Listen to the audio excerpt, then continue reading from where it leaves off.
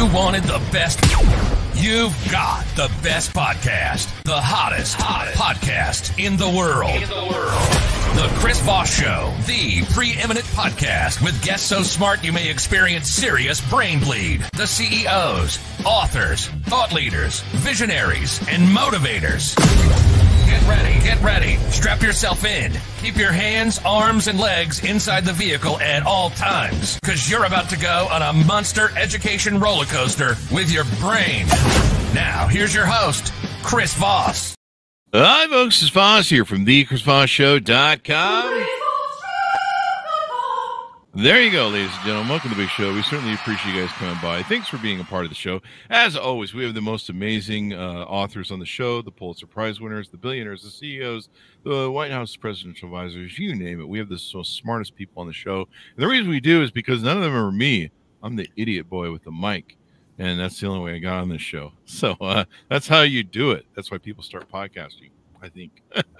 That explains some things. Anyway, guys, we have an amazing multi-book, prolific author you're going to be excited to hear from joining us on the show for her new book in her series. But in the meantime, we have to beg, plead, grovel. You know, we got to pay some bills around here. Please refer the show to your family, friends, and relatives. Go to goodreads.com/Chris Voss, LinkedIn.com/Chris Voss, YouTube.com/Chris Voss, Chris Voss 1 on the Tickety-Talkety, and ChrisVossFacebook.com. She's the author of the latest book to come out January 9th. 2024. Here we are. Wow. 2024. It is called The Night Island, part of the Lost Night Files. Jayne Krentz joins us on the show today, and she is the author of 50+ New York Times bestsellers. That's really hard to do, folks. She writes romantic suspense in 3 different worlds: contemporary, historical, and futuristic. And she's got, I'm going to call this 35 million plus copies of her book in print. She told me she lost count a long time ago. And yeah, I mean, she just pumps out great books, and that's it. That's all you need to know. Buy the new one. Jayne, welcome to the show. How are you? I am great. Thanks so much for having me. I'm excited to be here. This is really fun. Authors don't get out much, you know, so. That's true, and we try to make the show really fun and informative and make people laugh, so we're glad to have you as well. Congratulations on the new book, and give us a 30,000 overview of what's in the news. The elevator pitch, right? There you go. The thing I'm worst at. But the premise, I can tell you, is that 3 women walked into an abandoned hotel thinking they were there for a job interview. And they wake up the next morning in the middle of an earthquake and a fire, and they have no memory of what happened to them during the night. That's Fridays around here. There you go. But they realize they've got psychic powers they did not have before they went into this hotel. Nobody believes them, of course. So they decide to get the answers for themselves. And what do? They start a podcast. I mean, what else would you do, right? Serious? Wow. All right, there you go. I started mine without any psychic powers. I'm jealous now. But now you have them. See? I think the beauty of the podcast story is that, in a way, it's our modern version of the amateur sleuth. Yeah. It's the whodunit. I've always loved that story, yeah. The Hardy Boys, and who are the girls? And I think there was the Hardy Boys. There was the amateur sleuths when I was growing up as a kid, and I think there's a girls' version, isn't there? Yeah, they were. Yeah, and there's Miss Marple, and it goes from there. It's there you go. It's so the PI story, the private It's basically the private investigator story without the license. There you go. Licenses are expensive anyway. They're rated. Yeah. So this is part 2 or book 2 of the series, The Lost Night Files. Tell us what the Lost Night Files series is about. It's a trilogy. There were 3 women involved in this incident that happened, and each one is getting their own story. And in the end, which is what I'm writing now, I'm going to try and pull it all together. This is when all those great ideas you had along the way, you suddenly have to actually make sense out of. That describes my life. I'm still working on the making sense part. And so the Lost Night Files, are these the same characters through both books? Well, each heroine kind of takes the front the stage. with her romance and her individual mystery. Each story has its own in-house mystery, so to speak, or a mystery that's solved within the confines of that story. And then there's this overarching story. Yeah, I don't do this at home. It's really, it's not the smartest way to make a living. I actually, when I realized I got the instructions for your show and all the advice to generate lots of good energy, I'm thinking, how much coffee did you have before the show, Jayne? Yeah, coffee. I finally sat down and figured the only thing people ever want to know from authors is how to get published, right? Yeah, yeah. And now you don't even need to know that because anybody can publish a book themselves online. However, I did come up with a list of 6 handy dandy tips to surviving as an author. So if the show lags, call on me and I'll give you a tip or two. All right, sounds good. We'll use you for that. So tell us a little bit, for those who are not familiar with you, let's lay a foundation. Let's introduce you to them. Tell us about your past growing up. What led you to want to be a writer? Motivated you get into this sphere? And geez, you're all over the place with different genres or different futuristic, past, future. I think you're multidimensional, I guess, in that sense. Are you working on that too? Tell us all about that, how you got down this road. Well, I think I just blundered my way into it, which is the way most authors kind of get there. Basically, I was always a reader, and I think a lot of authors will tell you that they were heavy library users back in the day.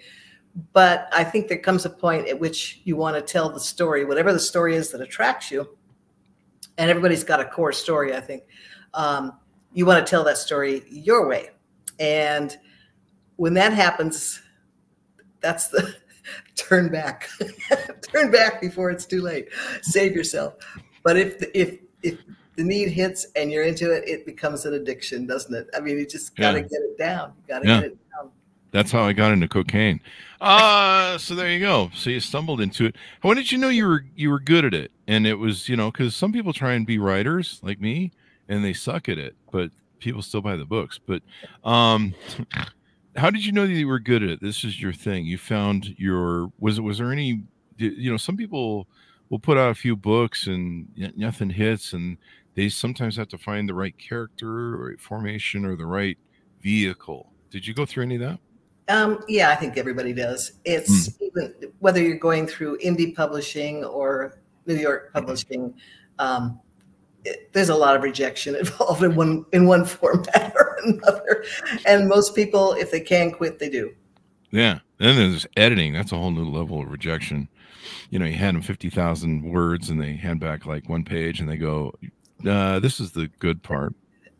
Well, remember, your job as the writer is to tell the story. Mm-hmm. And nothing else can substitute for that. And nobody else can substitute for that. So telling the story is my main goal. And when I'm happy with it, I think we write for ourselves first. Is that how it is for you? I mean, I don't care about anyone else. I gave up a long time ago worried about it. I'm like, that's kind of where I came to at the eve of the publish of my book. I sat down, I went, you know what? I'm just not even going to care if anybody likes this book or not. I wrote my story. It's on paper. I don't have to tell the stories anymore. People are like, hey, what was the story of your life? I can go read this stupid book. Yeah. And I don't have to deal with it anymore. I'm just like, I don't care. And the great thing about a book is it's there for all eternity, or however long Amazon stays in business. It is now, that's for sure. Yeah. No, I think the power comes from telling the story first for yourself. Yeah. And then you just have to hope like heck that enough people can get into it and stay with it to buy the books. I mean, there's really nothing you can do to make people like your stuff. And people, well, you can hold a gun to their head too. That works, but don't do that, people. That's just a joke. It's a small way to build an audience. A slow way to build an audience. Very slow way to build an audience, and you have to dodge the police too. No, I mean, like we always say on the show, stories are the owner's manual to life. And whether it's fiction, nonfiction, TV, movies, books, the story is the ways we learn, and we educate ourselves, and we learn to look at things. Maybe we already know them. We look at things from different paradigms and different glasses and different colors and different mixtures. And, you know, I mean, that's why I do the show. And even after thousands of interviews, I mean, every show I have an epiphany. I'm able to look at things from different viewpoints and go, huh, that's interesting. And so, but you know what? I think that's an important point. It actually happens to be one on my list of 6 points, which is that people ask you, where do you get the idea, right? Or how do you do it? But don't you think it comes from curiosity? We start just asking questions, and that's how the story starts to come together. You start looking for answers, and that's how you build a story. There you go. You know, I'm working on my second book right now, and I've been really stuck. Partially, there's like different ways I want to go, and I'm writing nonfiction, so I actually have to. I should just go do fiction, because fiction seems like, I don't know that it would be easier, but at least I can just make up crap. You know, with nonfiction, I have to actually live in reality and, you know, facts and crap. But I recently was stuck, and so I sat down and I thought, you know what, I'm just going to start asking questions of what I would ask the executives and business people that I want to talk to about this, or that I want to jog my memory. And so I kind of wrote down all these questions, and it really helped open up a dam that was blocking me. So you're right; those, you know, questions are really important. Yeah, I'm firmly convinced that's where the energy comes from. Yeah, and then I haven't written since I wrote the questions out. So. We'll see how that turns out. So tell us about some of your other books and your book series. Are you going to keep staying on the Lost Files line, or are you going to hop around to some other build-outs that you have? Now, this is a trilogy, so it's got a beginning and an end, and then I'll be moving on. But I will say that I have a core story, and that core story is basically romantic suspense. I can't plot without a murder or two. And my relationships in the stories are always founded on the risk of trust. So the two things that keep coming up in my work again and again, aside from the basic plot, that's a mystery plot, are issues of trust and issues of reinvention. My characters are always in the process of having to reinvent themselves for whatever reason. Life has gone downhill fast, and they've got to survive. And those two themes are just whatever setting I use, whatever characters I write, those two themes, I look back and it's always there. There you go. Trust and murder. Have you seen a therapist about that? I've seen them, and they've seen me. So do you know what book you're going to go back to? Have you written the third book yet? I'm writing the third book now. There you go. Yeah. So you got it all mapped out in your head. You got it all laid out. So. No, I don't write that way. I wish I did. But you know what? I don't get my best ideas until I'm actually writing. I've tried to outline up front. I've tried my best to do a complete synopsis. Then I start writing the book. Is that, did you find the same thing in nonfiction? Yeah. I mean, everyone's like, write a synopsis. I'm like, I'm just going to barf on the page and figure it all out later. That's what I did. What was funny was I had a book accountability group, and everyone tried to edit and, you know, make sure all the commas were in the right place as they went. And I just spewed it all over. I just let it all hang out and that worked. And I think that, to me, I hate people that can do that. I don't know about you, but I look down on them in disgust. I'm just kidding. But, you know, doing it your way, where you know, there's you can work with the flow, and it can build the story. I'm stuck on ergonomic, but it can build a story in the flow of things, and you can go. We do the same thing with the show. We don't really have, like, people will say, can you sense the questions? Like, we don't really work that way. We kind of see, okay, we try and build the questions out to the flow of the show. And so I don't know, does that sound accurate? Yeah, no, I think different people work different ways. I have author friends who absolutely can outline and stick to that outline right to the very end. I think that would be very handy, a handy talent to have, wouldn't it? Because then you don't have to sweat every day when you get up about what you're going to write that day. There's a lot of anxiety in my approach. So those guys are just missing all the fun. Yeah. An adventure. That's how I'm thinking of it. So what do you find usually inspires you through the day? Maybe if you're a little stuck, or you're working on something but it won't quite push through for, in a concept or idea. What do you find helps you get unstuck? I think it's a mistake to think about the whole project. It's overwhelming. I go from scene to scene, and I think of scenes and chapters, really, which are my chapters are fairly short. Maybe one scene or two scenes max, and chapters have come down to scenes for me. And for me, that's a short story that it has a beginning, a middle, and an end. And I find that very satisfying to think of it that way, because then I'm not thinking about the whole overwhelming story that I have to write. And I'll just make this part work today. There you go. Eat the elephant one bite at a time, I like to call it. Just one bite, chew it, and you wake up one day and you're the elephants. You've ate the whole elephant. So I like that. Yeah. And I'm not big on elephant meat, mind you, but sure, I do it. Yeah. Right now the vegans are writing me. But no, I love that analogy. Anytime, whether it's business, writing, or anything I do, I'll get overwhelmed. I don't know if it's a depression thing or for whatever, but I'll get that overwhelming thing. You're just like, oh my God, this thing. And you're just like, just start eating the giant tree one bite at a time. Wait, vegans are going to hate me for that too. Damn it, I can't win. No, you're gonna lose. I just don't go there, Chris. I don't think there's any way to win that one. So what's your writing process? We kind of alluded to it a little bit, but do you write in the morning? Do you write at night? Do you try and force a certain time period that you write? I'm a morning person, one of those annoying morning people, and that's my energy for the day. If I don't do it in the morning, it probably won't get done. Sadly, I think the afternoons work for things like research or maybe putting together some ideas for the next day. But the creative part is going to be in the morning or not at all. There you go. There are bad days. Yeah. Did you have to do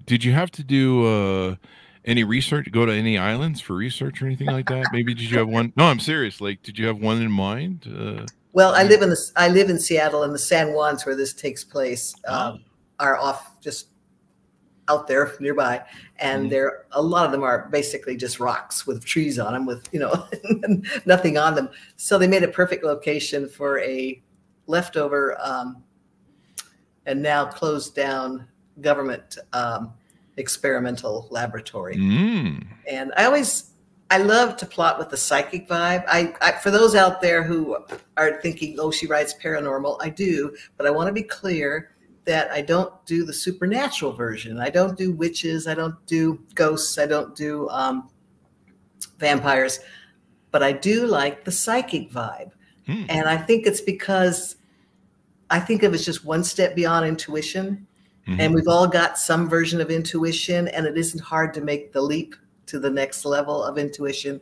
And so my characters the plot often involves a psychic vibe. And when I went to you're talking about research.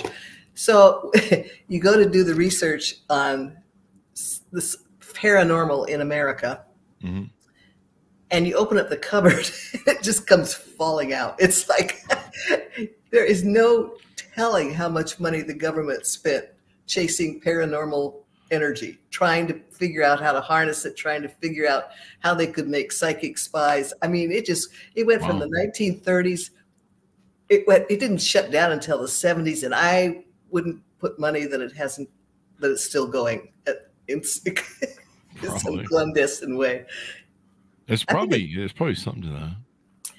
Well, the Russians were into it. I mean, it wasn't like it was just a few crazies running around. It was considered a serious avenue of science to pursue. So, it's funny is I wish it was still on my desk. I threw it away to prove it. But last night I went to dinner, and somebody put a little psychic flyer for a psychic on the window of my car, and I posted on Facebook, and I wrote the joke. I'm like, shouldn't the psychic use their powers to know that it was wrong marketing to put it on my car because I'm going to toss this?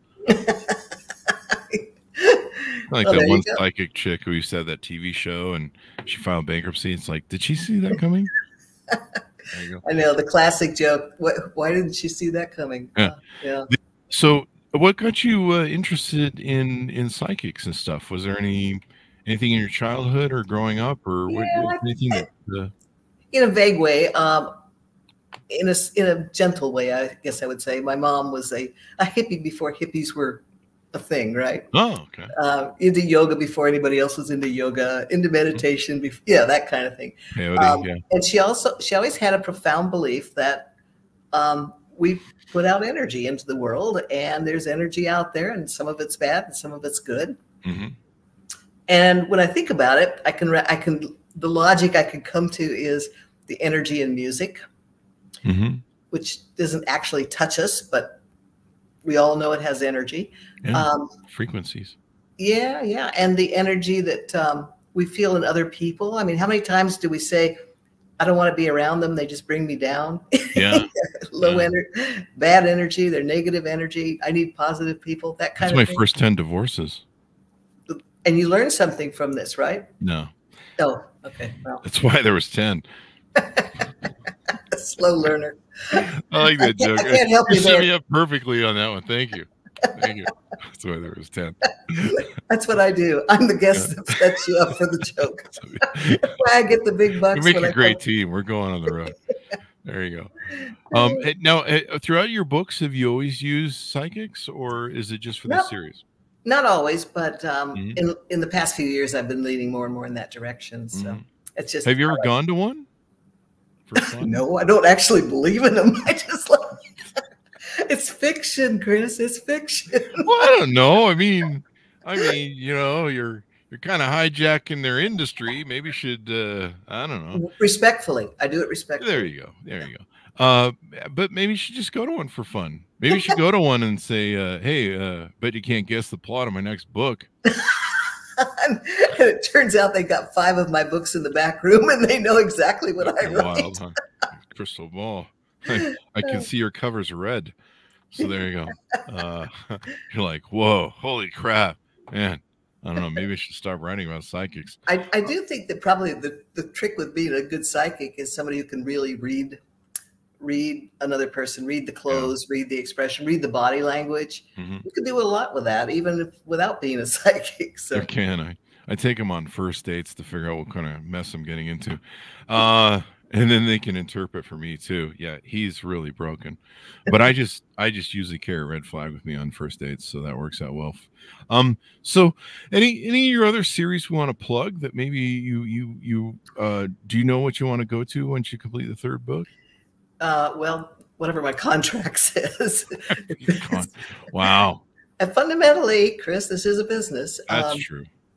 Yeah, I have 3 names that I currently write under, and that was tip number 6 on my list, which is don't do it. Do not use pen names.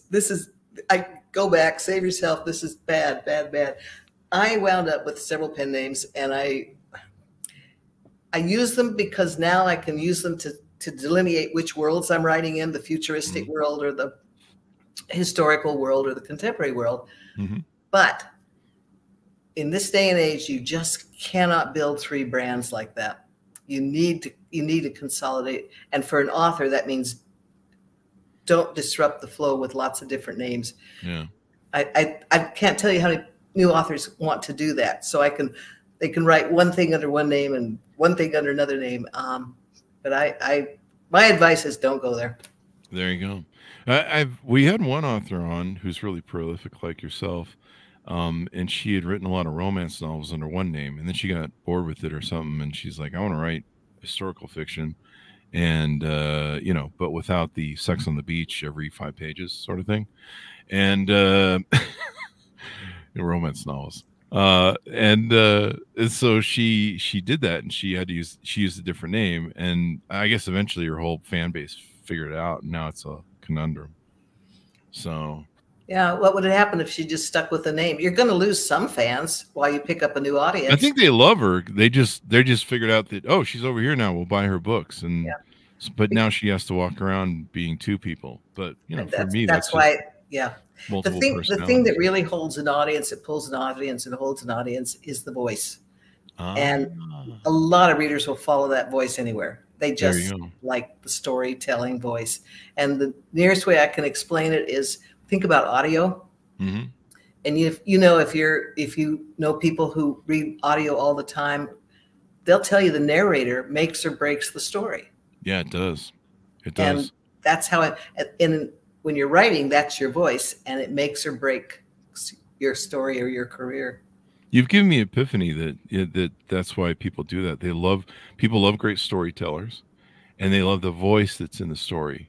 I always thought that was I never gave it much thought. And when I was writing my book, I had someone who had my voice and knew me very well, who wrote for did the editing. And I had a few friends that were professional editors, and they're like, "Hey, we want to edit the book, Chris. You know, we know you were friends on Facebook, blah blah blah." And so I'm like, "Well, here's a page. Here, have fun with it, and show me what you could do." I guess I don't really understand this whole voice thing. And boy, they wrote it, and it sounded like, number one, it was in a female voice. It did not sound like any of me and my stories I wrote in the book, and that's when it really hit me like a ton of bricks. I'm like, Yeah, wow, that voice is important. I think of it like an accent. You don't really hear it yourself, but everybody else does. And then when you saw it changed, you recognized it. So that was actually a good learning experience. Yeah. A lot of authors never make that connection. They just think they're doing it all wrong. There you go. It's like when I was young for the first half of my life, where I didn't know I was stupid, but everybody else knew. So, live and learn. I haven't. So there you go. So what do you hope people come away from the book, Jayne? And what do you hope readers come away with?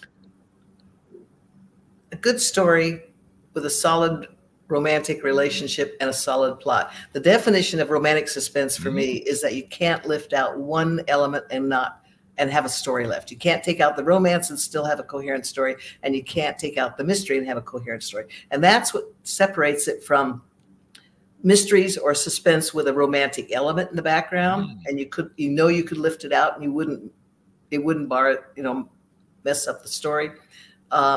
And it's what separates romance that has a slight mystery going on in the background, where it really is its own genre, romantic suspense. I've been addicted to it since Nancy Drew, and that's what I write. Is that what got you interested in the field? Was Nancy Drew? Probably, yeah. There you go. There you go. Awesome. Romance and murder. Once again, sounds like my first 10 marriages. So there you go. Give us your .com, Jayne. Where can people find you on the interwebs? Jayne and Krentz at .com. There you go.